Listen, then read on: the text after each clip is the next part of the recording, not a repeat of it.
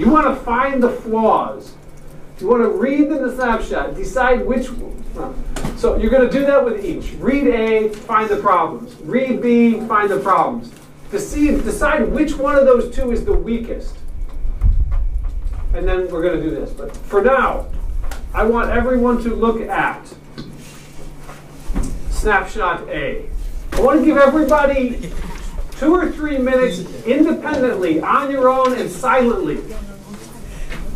Read snapshot A and scribble and mark up things that you think are problematic with it. You're going to scribble any problems you find, you're going to mark.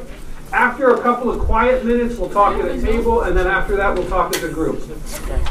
Start talking about problems you found with source A. Talk to each other, help each other.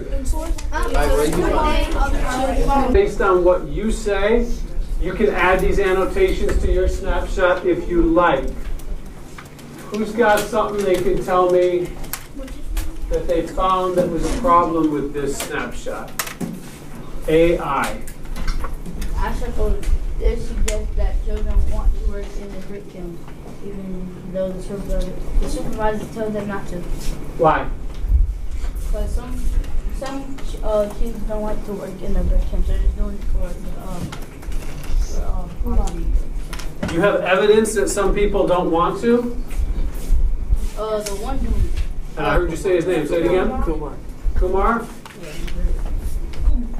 So you're saying not always true, and you're going to cite Kumar there. All right, that's a good comment. Zaria. I never Kumar and other teachers work with that. Why? And source that.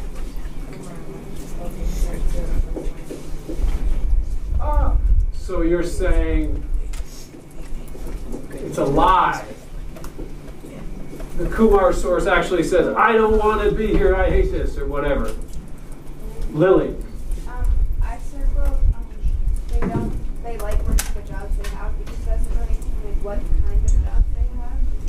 They have jobs. Okay. So you're going to say that's a weak claim, because it doesn't cite exactly what it is?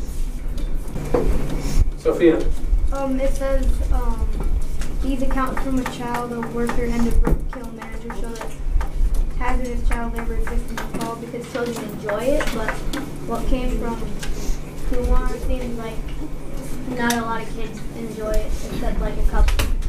So again, Kumar didn't say that. Did the business manager, did he say kids like it? What was the business manager, why, in the fifth source, what did he say was the reason? Oh, because the parents forced him. So this guy, the business representative, he said something different too. Liar. He didn't say that they enjoyed it. He said the parents pushed him to do it. All right, so we've got a lot of flaws with source B. Or source A, rather. Snapshot A. We're going to move on to snapshot B.